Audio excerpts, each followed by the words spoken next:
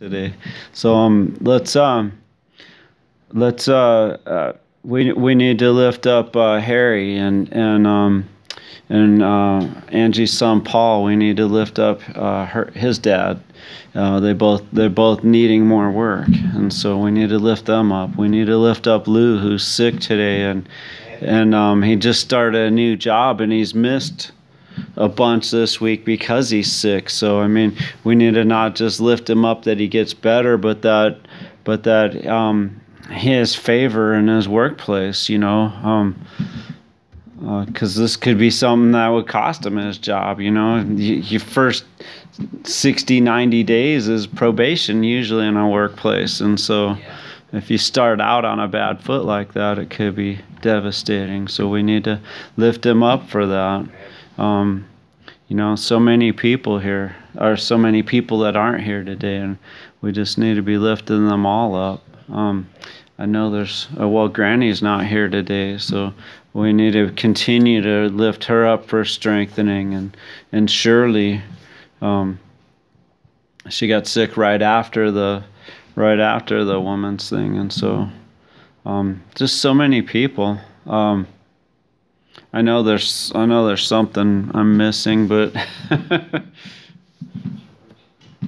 Paul, he called me yesterday, and at the home where he's at, a lot of the leadership, there was four, and one of the assistant pastors, they were drinking, so he reported it to the main pastor, and they shifted further. They didn't want him at that house, so they sent him out of that home instead of releasing those other leaders. They pushed him out. So he was like, Mom, he was on him on my phone. He goes, they're taking everything. You just keep giving me a prayer. He goes, I won't be on Facebook, or I will never call you. Yeah, instead of dealing with the people that are bad, they're attacking the whistleblower. Yeah. It's a shame, but it's the world we live in. I mean, we need to stand firmer in our faith. I got stuff in my house. I found it's easier. I'm two different people, and before you jump to conclusions, at work I'm talking to worldly people, and I'm witnessing to worldly people, and at work I can't tell them you shouldn't be doing this or you shouldn't be doing that. I ask them to not cuss when they're talking, or I kind of politely correct them when they cuss around me and stuff, but at home it's different. I'm a different person at home because there's certain things I won't allow in the house, and so when stuff happens, I'm more adamant, more an authority, and so that's the two different people, and I feel bad. I mentioned Bobby right now. I feel bad for Bobby because Bobby's coming out of the world, and I should be more gentle with him, but yet he's in my house, and so I'm a little more firmer with him, and I'm to be honest, I'm really hard on him because there's things I don't want. There's standards I'm trying to set for the boys, and I don't want those kind of things, and it makes it really hard, and I'm a really hard person to live with, I really am, and it's not that I mean to be. It's just I want things to be better, and I do have such a high expectation, and sometimes it's too high even for me to live up to, and so even we just got to seek Christ. I guess that's what I'm saying in a nutshell. We got to seek Christ, and in seeking Him for discernment, how to act at home, how to act at work, how to act wherever we're at. Let Him be Him, and let Him be Him in our lives, and not put so much pressure on ourselves or those around us, but just try. But then I say that, but yet it's hard because I have kids that I'm trying to I'm trying to show them and trying to imprint. I heard a pastor say, kids are like wet cement, and you need to put that handprint in them so that it's permanent in their life. And so it is a struggle. It is a balance, but we can do all things through Christ, and we're not born knowing how to be parents. We grow into being parents. We're not born knowing how to be a Christian, but we grow into it the more we spend time with Him. Anyway, I don't know why I got off on all that tangent, but for George, we need to pray for George and Cheryl, and Jackie may have, she has an appointment on Tuesday, so we don't know what's going to happen. We just need to lift it up. So let's lift all these things up to the Lord, and then we'll end in prayer together. Father, we thank you, Father. We thank you, Father, and just so reminded of Matthew 6, Lord. I've just been hanging on that, Lord. Isn't the body more important than clothes? Isn't the spirit more important than food, or life more important than food? But seek ye first the kingdom of God and His righteousness, and all these things will be added to us. Lord, we just Lord, sometimes we get sidelined, we get derailed, Lord, when circumstances hit, when things hit, when we worry about this or that, Lord. But Lord, we know in our hearts that you'll take care of it.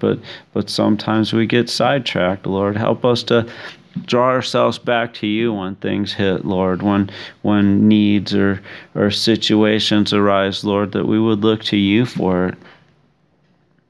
Father, we have so many sick people, Lord. I want to lift up Lou, Lord, and I just pray that you heal him, Lord, and Lord, let him have favor in the workplace, Lord, that